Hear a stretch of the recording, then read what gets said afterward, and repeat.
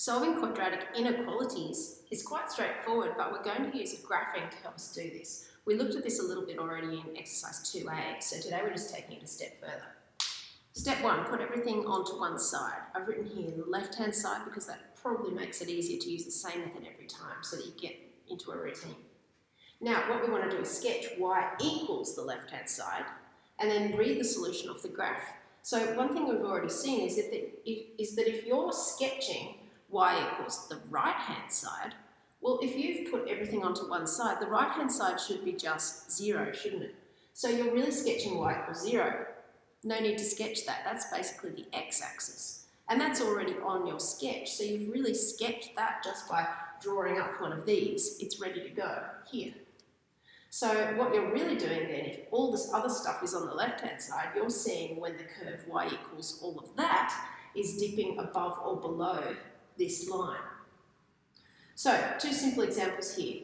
Put everything onto the left-hand side. All right, let's subtract 9 from both sides here. Now what we want to do is we want to graph y equals x squared minus 9. And we want to see where that is sitting above y equals 0. Now, you don't strictly need to write these two lines. I'm just here thinking with my pen, showing you what I should be thinking about.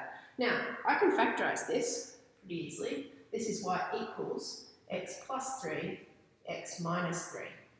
Now, by having that in both forms, I've got two bits of information.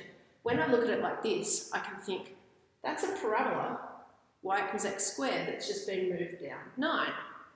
And that helps me draw it really quickly and easily like this and know that it's going to go through minus 9. Not that I really need to know that, but it's that information's coming to me. When I look at it like this, I know that if I let y equal 0, x will be 3 or minus 3. And so that helps me put the important parts on the graph really quickly and easily. Sketching y equals 0, well, I've already done that. That's the x-axis. So what my question is saying is, when is my parabola greater than or higher than 0? So that means it's up here. This is the part that it's sort of above ground. If you think this is above ground or below ground, easy way to think of it. And these are the parts that I want. Now, notice there was no y at all in this part. And yet I've graphed it on a Cartesian plane that has x and y values as a trick to help me, because it's just simply the easiest way to do it and get it right. The x values I want are either greater than 3 or less than minus 3, so that's my solution.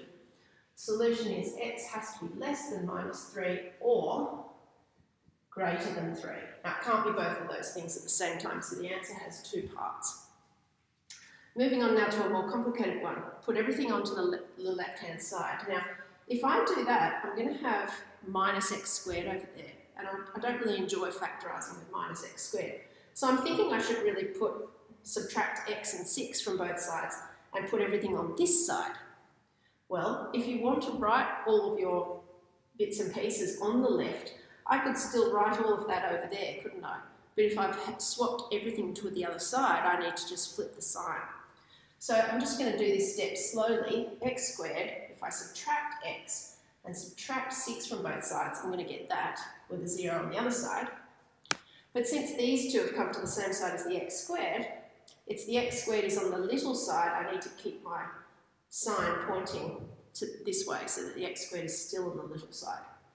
All right, this is also a parabola, so it's going to be something like this one. If I go ahead and factorise it, notice I'm factorising it straight away. I'm not writing y equals. This is something that you can think through in the beginning, but after a while you won't need to write it. You can actually just think, all right, I'm going to factorise this. Two numbers that multiply to minus 6 and add to minus 1. So I need plus 2 and minus 3. So what I'm looking at here is a parabola with zeros at minus 2 and 3. Because after all, if I said I'm graphing y equals all of this, and I let y equal 0, then those would be my zeros. Now this thing is an upright parabola, I can tell because it's x squared, not minus x squared. So I'm graphing it this way. And I want the part where the parabola is smaller than the line y equals 0. In other words, I want this part here that's below ground, as I like to think of it. So what are the x values that are down there? Well, they're the x values between minus 2 and 3. And they can be equal to them as well. So my solution looks like this.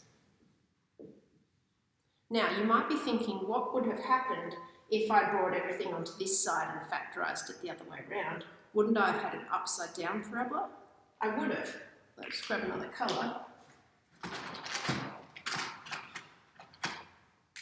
We would have had minus x squared plus x plus 6, and we would have had to say that all of that is greater than or equal to 0.